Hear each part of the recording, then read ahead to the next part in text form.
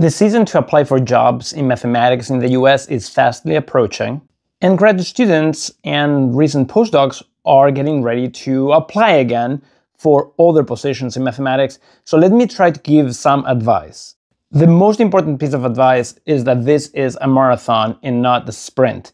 There will be jobs posted now, there will be jobs posted during the fall, during the winter, and all through the spring, there might be more jobs being posted. So keep looking at math jobs and keep applying for jobs.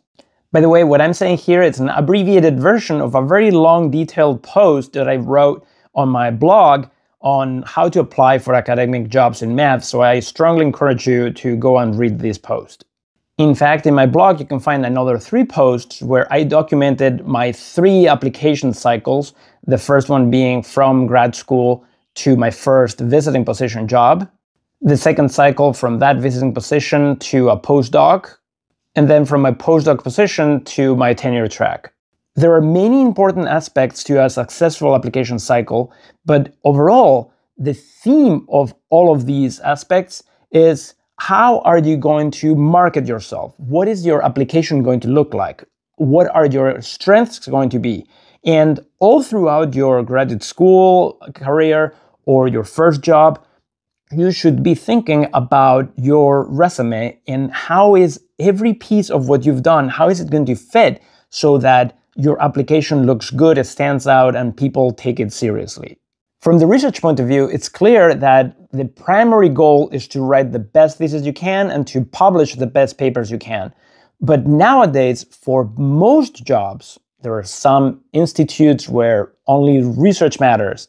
But for most jobs at public institutions, we need more of that package, of that application. We need to see that you have great educational experience. So you have to try during your grad school to step outside of research and try to have some teaching experience. We need to see if you're applying for tenure track jobs, that you have colleague potential, that you have done other things at other levels that indicate that you are going to be a nice colleague to work with. So there are many aspects that are important, but I will single one out of all of this, which is networking. Networking is essential for many reasons in your career. First and foremost, because people will know who you are. So when you apply for jobs, you can just send an email to a couple of people that you might have met in other conferences. You will need letters of recommendation that say how good your research is or how your teaching is. So if you want to concentrate on one thing, network. My last piece of advice is for you to ask for advice to as many mathematicians as possible, because it's very important to get many points of view. Ask them how to apply for jobs, ask them where to apply for jobs, what institutions they suggest.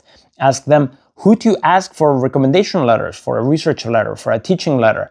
And most importantly, ask them for advice on your materials. Have many people read all your materials and see if they can give you feedback, if they can give you constructive criticism.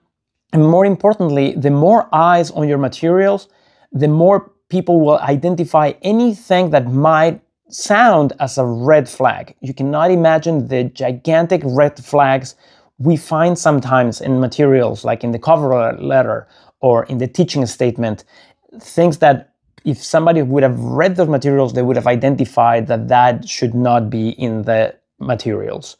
So anyway, good luck, and let me know in the comments if you have any other questions.